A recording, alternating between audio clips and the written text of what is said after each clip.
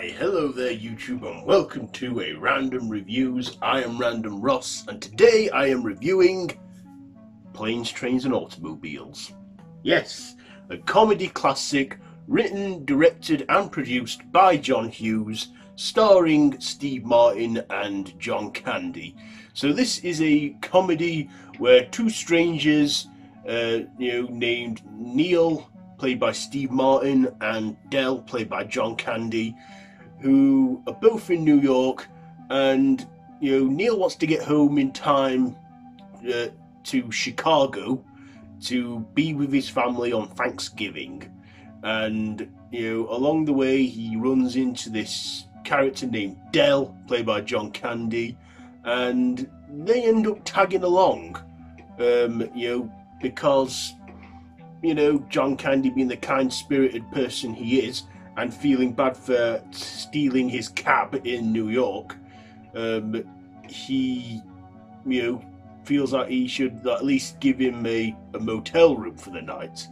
And so many hilarious things unfold in there in the motel, like when Neil and Del get burgled and robbed in their sleep, and they wake up in the bed the next morning, and Del's hand is between two pillows, not pillows, his bum. And then for Neil, Steve Martin's character, everywhere he goes it's a living disaster for him, and he just wants to get home in time for Thanksgiving, and he keeps ringing to Del, and that's first Neil hates Del, and Del, being the nice guy he is, stays is a nice guy, and throughout the film eventually friendship builds. When their flight gets delayed or cancelled, their flight gets delayed or something due to bad weather, so they go from taking planes, they go on a train, then they rent out an automobile. And there's another scene as well which I think's funny, where they're between two lorries, and they're sparks are coming from both sides of the car, and at one point it goes a bit cartoony, like on a drug strip. We see their skeletons, and for some reason John Kandy is the devil. Yeah, that's one of the most cartooniest moments in the movie. But yeah, I like the sweet message it sends as well, because it's like, John Kandy, despite him being a happy, cheerful person, he actually is quite, his life is pretty sad and lonely, because we find out that his wife has been dead for 8 years, and he doesn't really have a home. He's a travel salesman selling shower curtain rings, and, they become good friends, and, Neil even invites him to his home for Thanksgiving, which is a nice sweet ending. Now, there was originally an alternate ending where Neil goes home and Del, he sort of follows him, and we see Neil having his Thanksgiving dinner and Del looking through the window all sad. I'm glad they didn't go with that ending, I really am, because it's a perfect good ending to a good comedy film. Yes, so let's get on to my likes and dislikes. First of all, I love the comedy in this. The way Steve Martin is a grumpy, up his arse man, and just won't do, and he's trying his best to tolerate Del. And Del is just cheerful and funny throughout, and they both make quite the good comedic duo in this movie. This was also a different for John Hughes. Now, John Hughes in the 80s was known for writing coming-of-age comedies and dramas like The Breakfast Club and stuff, and this was I think a different change for him. He wrote this film and did it great. He directed it great and wrote it, and he's given us many other comedy classics like Uncle Buck, Home Alone. He knows what he does good comedies. He's a great filmmaker, and I like this one. It is a classic, and I enjoy John Kandy and Steve Martin's performances in this, and the friendship their characters develop throughout the film.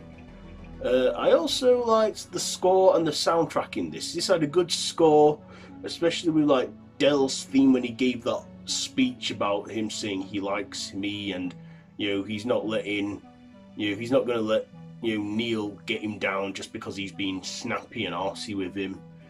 And I also, I just love the soundtrack and the theme music and the score. It's got such a great score, and it's so memorable and so 80s, and I like it. The score I find moving. I really do. It's quite a moving soundtrack, and I really like that. I just love this film all around. Now, in the UK, in England, we don't have Thanksgiving, but I know what it's about, what it's like, and this is a nice movie. Like I say, I enjoy it. It's a fun film.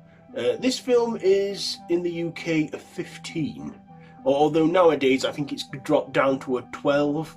Now, the whole film would have been a PG if it weren't for that one scene where Steve Martin wants a car.